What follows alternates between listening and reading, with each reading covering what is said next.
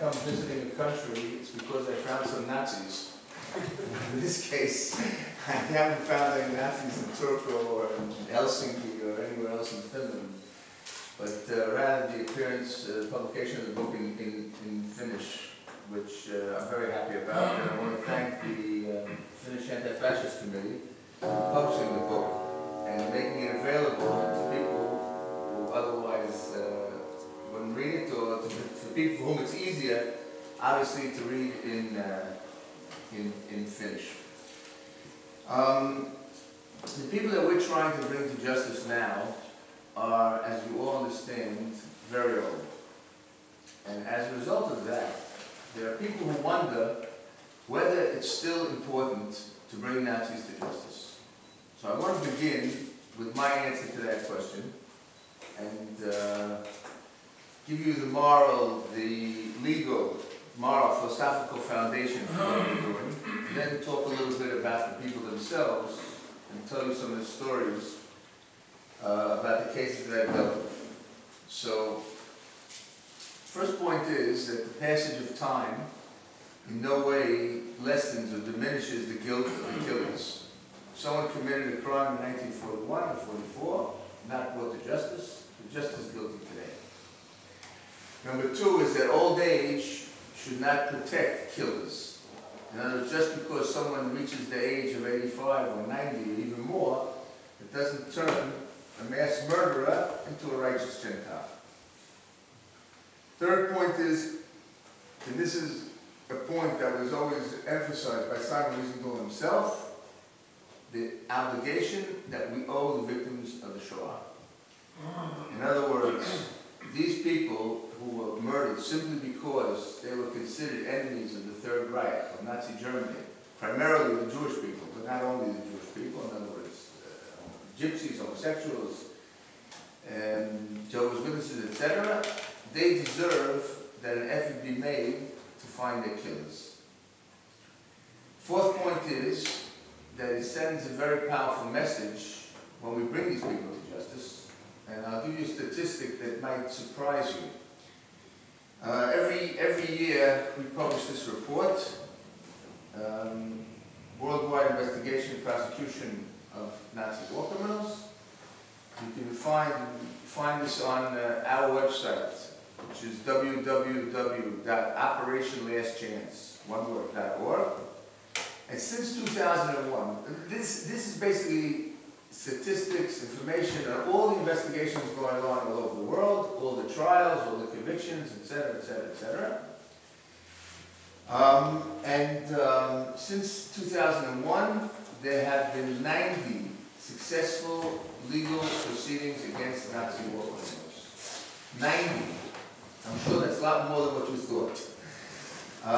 And as of a year ago, actually 15 months ago, or less than 15 months ago, there were over 1,350 investigations against Nazi war criminals going on all over the world. Okay? So this is part of our obligation to the victims. It's sending a message that if you commit crimes like this, even many years later, there'll be someone who's trying to bring you to justice. And I would add one last point, that in this age where we have a problem of people who are trying to either deny the Shoah or rewrite the history of the Shoah for political reasons, and that's happening now mostly in post-communist Europe, the countries of Eastern Europe that used to be either part of the Soviet Union or were part of communism. They're rewriting the history of the Shoah because they're trying to hide their own crimes. In other words, the people in those countries collaborated. First of all, people all over Europe collaborated with the Nazis. But in Eastern Europe, the collaboration included participation in mass murder. Lithuania, Latvia, Estonia, Ukraine, Belarus, Croatia, countries like this, the locals did a very large percentage of the killing. Each country is different, obviously. Each country has its own nuances, its own history. But these countries are now trying to change the way we understand the history of Shoah. They're trying to say that the crimes of communism are equal, if not worse, than the crimes of the Holocaust. And they basically want to undermine the special status of the Shoah as a unique case of genocide. In other words, today, the civilized world, not the Arab world. We're not talking about Ahmadinejad. We're talking about the normal world of the West. In that world, they understand that the Shoah is a unique tragedy. It's unique, first of all, because of the fanatic determination of the Nazis to totally wipe out every Jew. It's not only the Jews of Europe. That was the immediate plan. But ultimately, the plan was to kill every Jew in the world. Okay? To totally destroy the Jewish people. And the fact that this is the first and only instance ever in the history of mankind in which you had industrialized mass murder. In other words, special installations built which could massacre, which could murder thousands of people during one day. In Auschwitz reached 12,000 people, in Treblinka, other death camps, thousands of people every day, murdered simply because they were Jews. Okay. So, when these trials are held in Eastern Europe, it's particularly important to show, to prove to these societies the role of the local killers. Because this is something that they're trying to hide. Okay? Now, two quick observations. One is that, I don't know how many of you watched the trial of Efraim Zuroff in Finland last year. It was very shown on television many times, not the whole trial, obviously, but parts of it. And two things. First of all, Zuroff tried very hard to look as sick as possible. He lay there sometimes on this, like, I don't know what you call it. Paralyzed? No. He wasn't paralyzed at all. But he lay there as if on a bed, making believe he's so sick that he wants you to think that this is the wrong thing to do. He wants you to think that this trial serves no purpose whatsoever. Okay? Now, first of all, I have some news for you. And that is that the minute the trial sessions ended every day, it was completely different than Zuroff. Okay? He got up, he started walking around, talking to everybody, hello, how are you, what's going on? Okay, that's number one. But there's another question here that's asked, which is a very interesting question. That is the following. Zuroff was put on trial because he was an SS guard. He actually volunteered to be an SS guard in the Sobibor death camp. The Sobibor death camp, 250,000 Jews were murdered in some 15 months. But Zuroff was not the commander of the camp. He wasn't the deputy commander of the camp. He wasn't even an officer. What is the responsibility of a person like this? This is an important question. So I want to make clear to you that from the Nuremberg trials on, international law, which was basically created because of the Shoah, okay, recognized individual criminal responsibility. That every person is responsible for the crimes that they commit.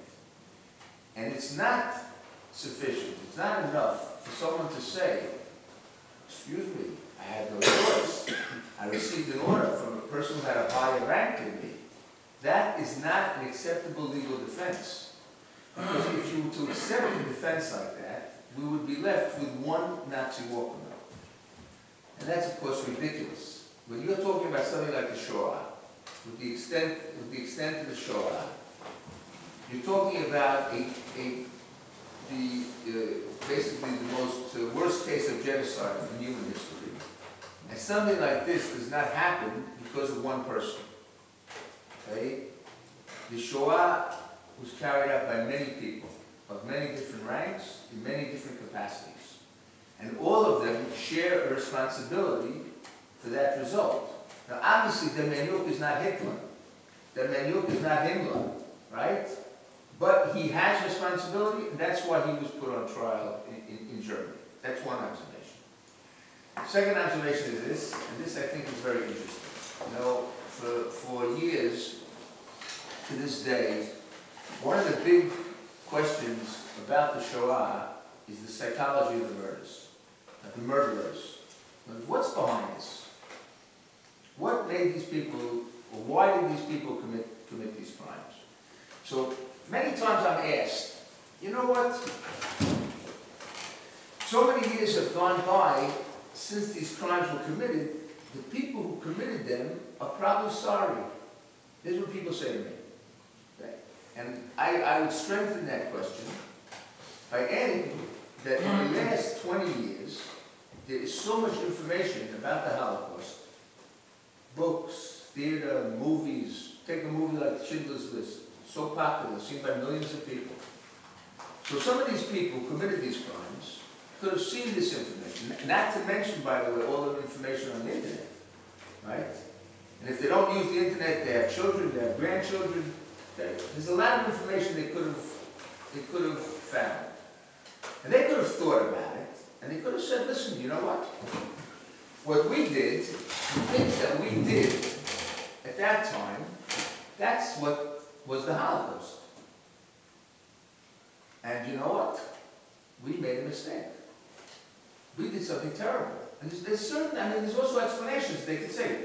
We were young, we were stupid, we were brainwashed, we didn't know what we were doing. We were convinced the Jews were the enemy. So let me tell you something interesting. I'm doing this now for 32 years. Okay? I worked for 6 years with the U.S. Justice Department, the Office of Special Investigations, as a researcher in Israel for them, working on Nazi war crimes cases. For the last 26 years, I've been the chief Nazi hunter at the Simon Wiesenthal Center worldwide. Okay? I've dealt with dozens and dozens of cases of these people. Helped bring many of them to investigation, to justice, etc. I've never ever had a single case in which a Nazi war criminal ever expressed any regret or any remorse. Not one. Now, there have been in the history, okay, since the Shoah, a few cases of Germans who reached that conclusion. Okay? Very few. Okay? Not a single Eastern European, by the way. Not a single non-German. And none of the people that I dealt with. And this is a really horrific thing, if you think about it. In other words, these people have learned absolutely nothing. They had more than, in some cases, it depends when we caught them, it depends when we exposed them. Okay, they had 50 years, 60 years to think about it. It's a lot of time. And there's a lot of information out there that could have led them to say that they made a mistake. But not a single one did. On the contrary, some of the people that I've been involved in, the cases that I've been involved in, are very proud of what they did. To this day, they're very proud of what they did. So one of the stories that if you read the book, obviously I want you to read the book, that I want you to especially read, okay, is the story of a man called Dinko Šakić. Dinko Šakić was the commander of one of the worst concentration camps in World War II, but one of the least known important concentration camps, a camp called Jasenovac. Jasenovac was in Croatia, and at least 100,000 people were murdered in that camp, mostly Serbs, but 18,000 Jews, thousands of Roma, and anti-fascist Croatians. So just a couple of words about the historical background to explain what it was. In April, I think it's April 6, 1941, Germany attacked Yugoslavia, and within a matter of days occupied the whole country and cut up Yugoslavia into many different pieces. One of the pieces, for example, Macedonia, was given to Bulgaria. Other pieces were divided. The Nazis also set up with the Italians a satellite state called the Independent State of Croatia. Now, just for the record, Croatia had never existed for 900 years before this independent state was created. And what the Nazis did, this sounds almost, well, this is what Nazis do. They turned over the rule of this independent state of Croatia to a fascist movement called Ustaša. And the Ustaša, the first goal when they took control of the country was to get rid of all the minorities in Croatia. In other words, they were Croatian Catholics, fanatic anti-Semites, fanatic anti-Serbs, okay? And their goal was to get rid of everybody else. And not only everyone who was not a Catholic Croatian, but also everyone who didn't agree with him. In other words, people who opposed him politically, anti-fascists. So they set up these concentration camps all over the country.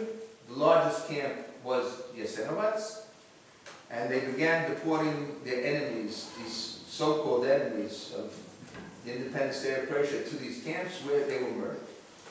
No gas chambers, no gas vans, individual murders by bullet, by grenade, by daggers, by swords, in some of the most horrific ways you could ever imagine, that earned this camp the nickname of the Auschwitz of the Balkans. Okay? Dinko Šakić was one of the commanders of this terrible Jasenovac. And like many of the Croatian war criminals, after the war he ran away to Argentina. Now, you all know that Argentina was a big haven for Nazi war criminals. Most of the Nazi war criminals who ran away to Argentina were Germans and Austrians, like Adolf Eichmann, the coordinator of the Final Solution, was kidnapped by Israel, brought to trial in Jerusalem. Dr. Mengele, Joseph Mengele, the famous doctor from Auschwitz, ran away to Argentina. Josef Schwamberger, Edward Rushman, there are many of them, okay? But there were also a few the only Eastern Europeans who ran away to Argentina were actually Croatians. Now, how did these people get to Argentina? There was an escape network set up by a bishop called Alois Hudel, an Austrian bishop who lived in Rome, and they set up safe houses in monasteries and in other places along the way for the people to escape via the Alps from Germany and Austria into Italy. They reached Genoa, where they were given false passports, new names, false passports, tickets, ship tickets to Buenos Aires. Okay. So Dinko Šakić was one of those people. And after Croatia became independent again in 1991, we started looking for him. And we found him. We found him with the help of a Argentinian journalist. He was living about 250 miles south of Buenos Aires in a town called Santa Teresita. And what we did was, in order to help this journalist who was going to do the expose on Šakić, we had him meet, there were a few survivors of Jasenovac who lived in Belgrade. We had him meet those survivors who could tell him firsthand what they saw while they were in the camp, the terrible tortures, the executions, the mass murders, etc. Okay. So this journalist, Jorge Camarasa, his name is, he deserves credit. He did a very good thing, a very good job. He takes a team from Argentinian television and goes to Šakić's house in Santa Teresita. Okay? He, of course, doesn't tell him ahead of time that he's coming. Like, he doesn't call to make an appointment, okay? So he knocks on Šakić's door. Šakić opens the door. You're Dinko Šakić, yes. You the commandant of Jasenovac, yes. Can I come in and ask you a few questions? No problem. They come and sit down in Šakić's living room, and Camarasa says to him, Mr. Šakić, you were the commandant of Jasenovac. How do you explain what went on in that camp? So Šakić says to him, what's the problem? Jasenovac was a penal colony, like a jail. Every country has its jails. That was Jasenovac. So Camarasa says to him, listen, you know, you can't fool me. I was just in Belgrade. I met Josef Erlich. I met some other survivors. They told me the truth. They told me the truth about the camp. The camp was like hell. Tortures, murders, every day. Okay? What do you have to say? This is one of those lines you never forget your entire life. I saw this on television. I wasn't there. I wasn't in the house with Camarasa. So Šakić says, listen, you, Camarasa, right? You don't understand. The problem with Jasenovac was that they didn't let us finish the job. Now, this is said in 1998, okay? That is 53 years after the end of Jasenovac. Jasenovac lasted till April of 45. Then Šakić ran away, okay? He had 53 years to think about what happened there. Did it change anything for him? Garnished. Klum, nothing, nada. Okay? Not a single thing. Now, at that point, this story is worth telling because it gives you a little insight into what we're up against, okay? We had a very big dilemma. We obviously wanted to put on trial. He couldn't be put on trial in Argentina, okay? Because the crimes were not committed in Argentina. So the idea was to have him sent to a country that would put him on trial. So there was one country that was dying to put him on trial. That was Yugoslavia, okay? There was another country that might have to put him on trial because the crimes took place on its territory, that's Croatia. So, how do we choose between Croatia and Yugoslavia? So, I'll tell you the pluses and the minuses, okay? The plus of Yugoslavia was that we had no doubt that he would be convicted, and that within 5 minutes after being convicted, he would be hung on the highest tree in Belgrade. Okay? That's a big plus, no? Okay? The minus was, who needed the lesson of Jasenovac? Did the Serbs need the lesson of Jasenovac? They didn't need the lesson. They know the lesson very well. Everyone knows about Jasenovac in Serbia and Montenegro. Then it was Yugoslavia, Serbia and Montenegro. Now it's only Serbia. But everyone knew about it because the main victims of Jasenovac were the Serbs. And the main victims of the Ustasha all over Croatia were the Serbs. So they didn't need the lesson. What about Croatia? So the big plus, and I have to explain to you that our policy has always been to have the people put on trial in the country in which they committed the crime, or the country which sent them somewhere else to commit the crime. So in other words, if for example, you have, let's say, a German or Austrian who committed these crimes in Latvia or in Estonia, okay, so they can be tried either in Germany or Austria or in Estonia, for example. Now, what's the attitude in Croatia? Do the people in Croatia need the lesson? They need the lesson, and how? Because they're people who to this day have nostalgia for the Ustasha, who think that the Ustasha were heroes. So let me just tell you a couple of quick stories to give you an illustration of what actually went on there. In the summer of 1998, we're now in the middle of the Euro, as you all know.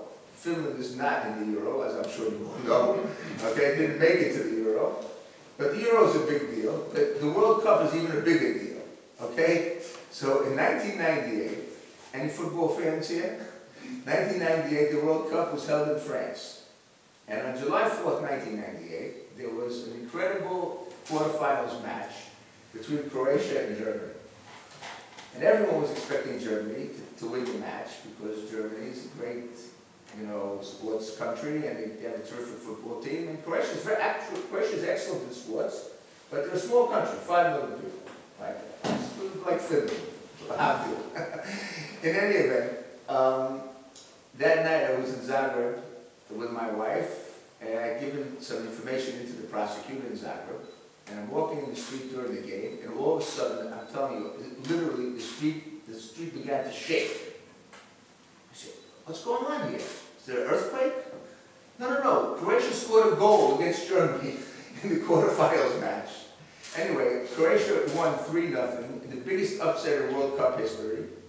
Okay, and right after the match was over, we left the hotel to go see what's going on, see the celebrations. Anyway, like a few minutes after I leave the hotel, I'm standing there with my kippa on, and all of a sudden, I see this group of young 20-year-old males walking towards me, waving this gigantic flag. I couldn't see if it was a Croatian flag or a Ustasha flag. Could have been either one. And they're yelling at the top of their lungs, Dinko Šakić, Dinko Šakić. Now, Dinko Šakić is in jail, okay? He's awaiting trial. He didn't score the goals for Croatia against Germany in the football match, right? So what's the story? I mean, why are they yelling Dinko Šakić? What does Dinko Šakić have to do with this great sports victory, with this great victory in the football match? And the answer, of course, as you all understand, is that in the eyes of many Croatians, Dinko Šakić is a hero. Dinko Šakić is a patriot. Dinko Šakić is a guy who knew how to deal with the enemies of Croatia. The Serbs, the Jews, the Roma, all those terrible people, And this is something that exists to this day. Now, to give you an example, I can't resist because the story is so amazing that I have to tell it. It's in the book, okay? There's a whole chapter on Shakish, okay? The most dramatic testimony of the trial was the trial of a Jewish survivor from Sarajevo. In other words, the independent state of Croatia included what's today Croatia and most of Bosnia and Herzegovina, today's Bosnia and Herzegovina, and also Sarajevo, which is a big Jewish community, a very important Jewish community. So, Sephardic Jewish community, by the way. And in any event, this guy, Yaakov Finzi, his name was, he was already 85 when he testified. A whole bunch of Jewish kids that age were taken from Sarajevo in 1942 and deported to Jasenovac. A couple of days after they arrived in the camp, they were given an order to do the following. The guards had killed a whole bunch of inmates. After they murdered them, they cut off their arms and their legs, and there was a whole pile of body parts. They took these boys, and they told them to take their body parts and throw them into the Sava River, which ran right near Jasenovac. So Yaakov Finzi turns around to one of the guards, and he says to him, "Why are you doing this to us?" So the guard said, "Because you murdered Jesus." Okay? Now, if you want to understand how a Jasenovac is created, you take hundreds of years of Christian anti-Semitism, you add the racism and the anti-Semitism of the Nazis in Ustasha, then you have Jasenovac. Now, Shakic, by the way, burst out laughing when he heard this story. I was in the courtroom. I heard. I couldn't believe what was going on. He burst out laughing. But the judge, the Croatian judge, Judge Drazen Tripolo, did a phenomenal job conducting this trial. And he immediately shut up Shakic, told him, "You say another word, I'm kicking you out of the courtroom." Now, the good news is that Shakic got the maximum sentence, which was 20 years. By the way, he wasn't put on trial for genocide. And that was a political decision, even though there's no question that what he did was genocide. But to accuse him of genocide was too politically sensitive in Croatia. I have to say one important thing. One of the reasons we were afraid to send him to Croatia was because the president of Croatia at that point was a man named Franjo Tuđman, who denied the Holocaust, even though he, during World War II, had fought against Ustasha. And his brother had been killed by Ustasha. But when he became a politician in Croatia in the 90s, he decided he was going to be an ultra-nationalist. So he praised, he was sympathetic to Ustasha and made all sorts of anti-Semitic comments, anti-Serb comments. But in any event, we gambled on it anyway, and he got the maximum sentence of 20 years in prison. He was 78 years old when he was put into prison, and he died in prison. Now, there's just one little postscript to this story, just to give you an idea. First of all, there's no question the trial was